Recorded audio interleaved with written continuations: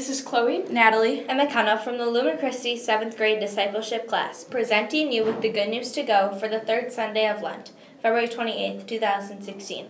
Today's gospel is found in Luke chapter 13, verses 1 through 9. How can we fill ourselves with God's word and love? Gospel according to Luke. Glory to you, O Lord. Some people told Jesus about the Galileans whose blood Pilate had mingled with the blood of their sacrifices.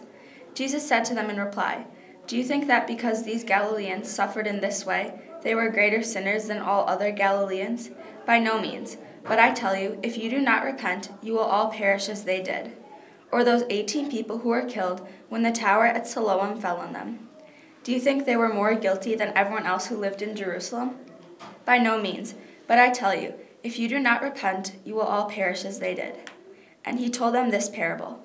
There once was a person who had a fig tree planted in his orchard. And when he came in search of fruit on it, but found none, he said to the gardener, "For 3 years now I have come in search of fruit on this fig tree, but have found none. So cut it down. Why should it exhaust the soil?"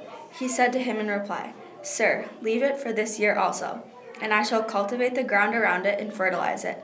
It may bear fruit in the future. If not, you can cut it down."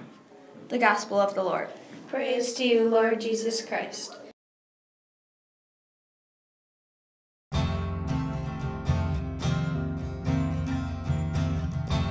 What do the words of this gospel mean to you? To me, it means fill and surround yourself with God's word and love, and you too will be fruitful in life. Well, I think it means that when we turn away from God, ask for forgiveness. Oh, I get it. The gardener told him he would cultivate and fertilize the ground around the tree because he would get rid of the exhausted soil and renew it just like God will forgive us. So, that's why we should fill and surround ourselves with God's word and love so that we won't need to be forgiven, or in other words, cultivated and fertilized, even though God's forgiveness is always there for us. So, how will you use this in your life? Well, I'm going to be following God's word and love by staying faithful to God.